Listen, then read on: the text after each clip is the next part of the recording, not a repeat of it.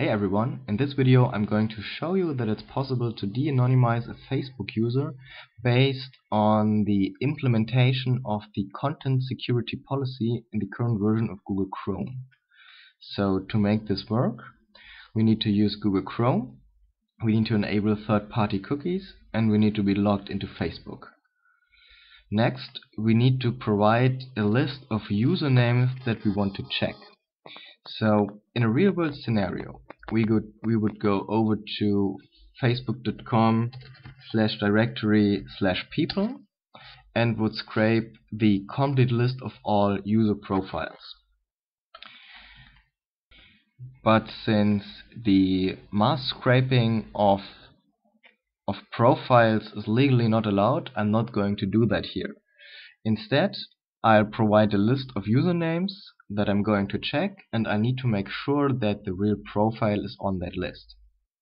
So let's enter some more usernames and make sure that the right profile is in that list. So let me go over to facebook.com/me to find the right username, put it in that list, add more profiles to check, and try to find the right profile.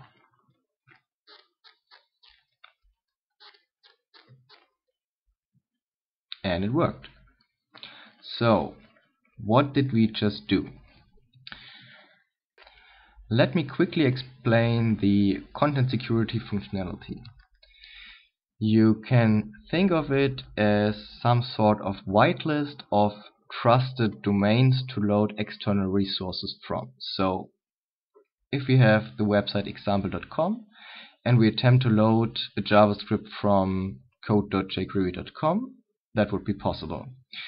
But if we try to load a script from evil.com, that would be denied because evil.com is not on the content security policy whitelist.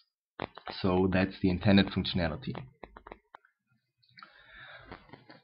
But we can also put in complete URLs into the whitelist. So let's go ahead and put in facebook.com/me and facebook.com/login.php. And let's assume we're on example.com, try to load a script element with its source set to facebook.com/me.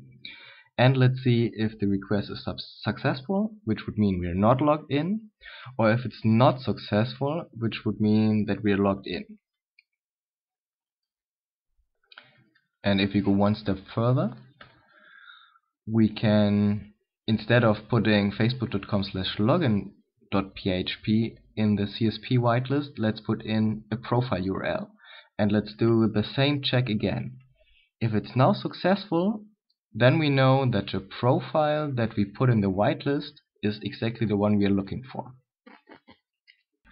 Unfortunately, that would require to check every profile on Facebook, and well, that's not really possible. So we need to perform something like a binary search. Let's assume we have 6 profiles in total that we want to check. Then we would put them all in the content security policy whitelist and see if a request to facebook.com/me would be successful. If yes, the right profile must be on that list. So now we can go ahead and cut that list in half, take the first part, and perform that check again.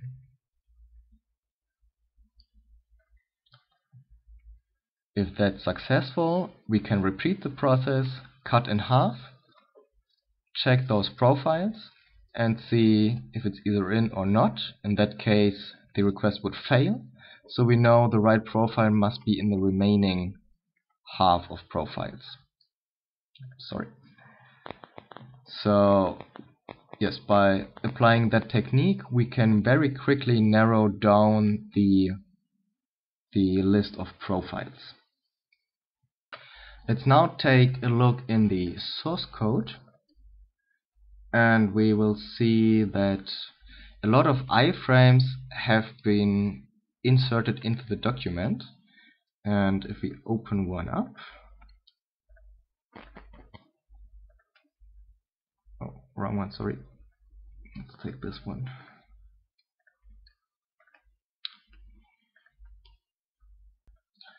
That's exactly what I just explained.